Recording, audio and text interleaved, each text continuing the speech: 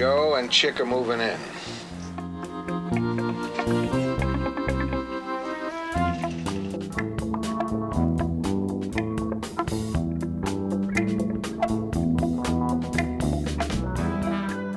David Gerber contacted me because I was the writing cop. I was an LAPD detective sergeant who had written 2 best-selling novels, The New Centurions, which became a movie with George C. Scott, and The Blue Knight, which was, I think, the first miniseries produced in the United States with William Holden and Lee Remick. David thought I would be the ideal person to create the first truly authentic and gritty cop show in the history of television. Those were his words. I can't imagine you doing anything else. Did you ever try?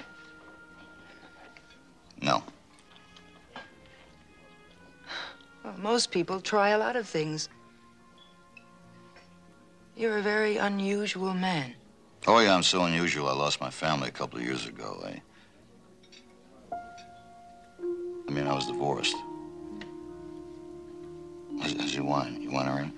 Yeah, it's delicious. All of this took place in 1972 when I had 12 years on the LAPD. I was still a working cop, even though I had the 2 bestsellers under my belt. I was still going to work every day. So my detective partner, Richard Kalk, and I used to drive up to Burbank Studios to talk to David Gerber and other executives about this idea he had. And I thought what David Gerber wanted it to be would have to be an anthology. We'd have different actors each week, so we could do whatever we wanted to these self-contained dramas. If we wanted to kill off the actors, we could kill them off.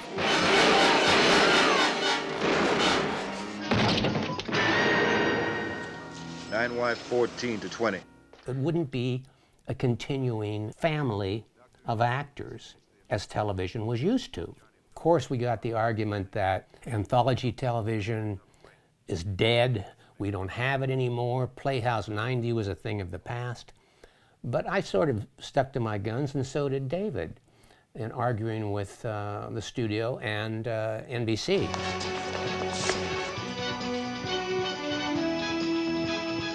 Police, freeze! And they finally relented and said, well, maybe we could consider an anthology approach to this.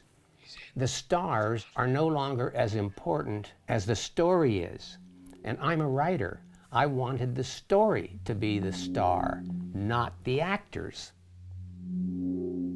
That's how Police Story basically was conceived by David Gerber and myself. In addition to being an innovative, creative, terrific producer, he was a great salesman, and he sold it.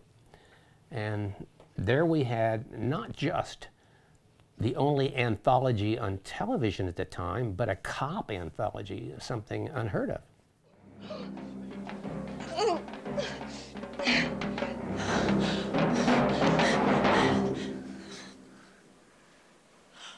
It's up to him, lady. It's up to you. She gets it first. And you get it next, no deal.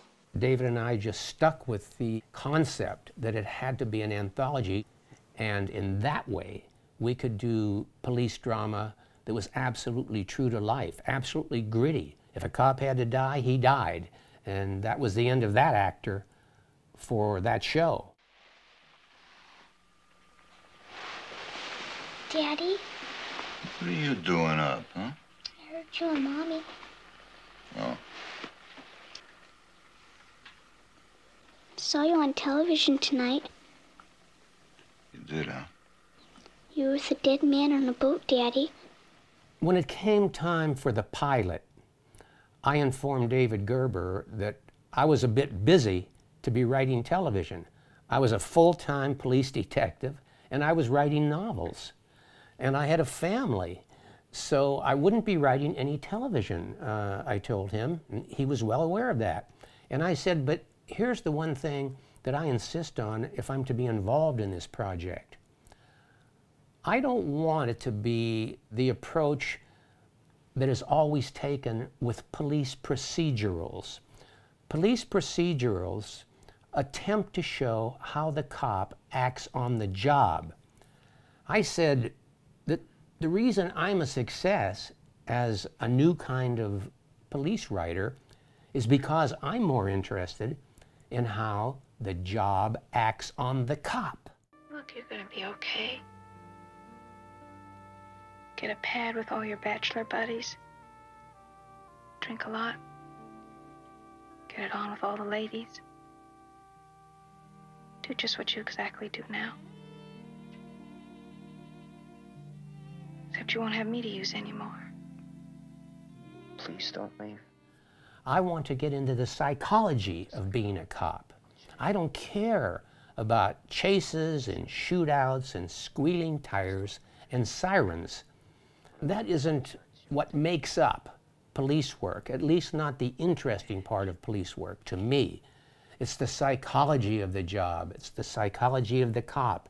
It's what happens to him after being out there on the streets and seeing not just the worst of people, but ordinary people at their worst.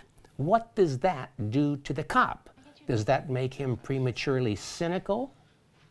If it does, how does he go home and deal with his family? I said, I'm interested in all of that. I know this divorce has been very difficult for you. It has for me, too. And I'd like to ease things for both of us. Yeah, I'd like that too, Martha. I mean, it'd be nice. We were able to get a very good writer, E. Jack Newman, to write the pilot. And in the pilot, we see a cop enduring that kind of stress. And so E. Jack Newman took all of that in and conceived of this story of a divorced cop with a daughter doing this kind of work, and how it affects him, how it affects his relationship with one of the victims that he is protecting. You need me, is that what you call it?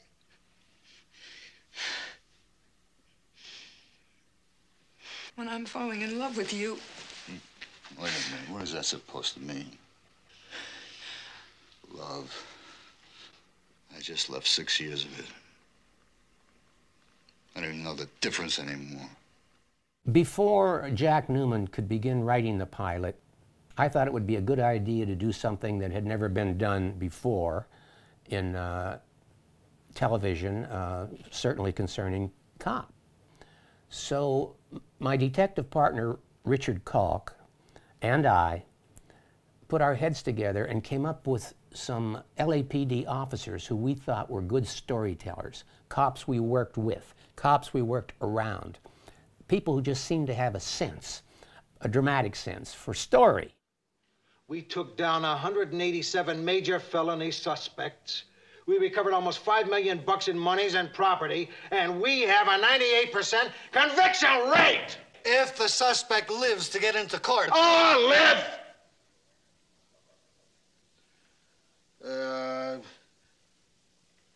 And besides, you got somebody for all your cesspool cases. We had the idea of pairing up the writers, not just Jack Newman, who wrote the pilot, but other writers, with police officers who would give them ideas, anecdotes, dialogue, stories for their field of interest. If a writer felt that he wanted to write about vice, we'd get him some vice cops. If he wanted to write about burglary, we'd get some burglary detectives, and so forth. We've had another complaint from public relations on attitude. Seems some of you guys have been a little surly lately. Now just say please and sir and man, all right? And then cite the sucker and get the hell out.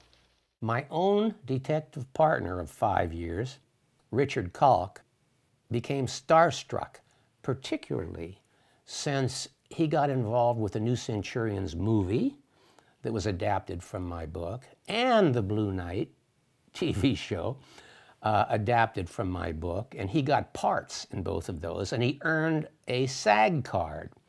So I actually worked with a detective partner who had a Screen Actors Guild card. Sometimes he'd show the SAG card instead of his police ID card by mistake when we were badging somebody.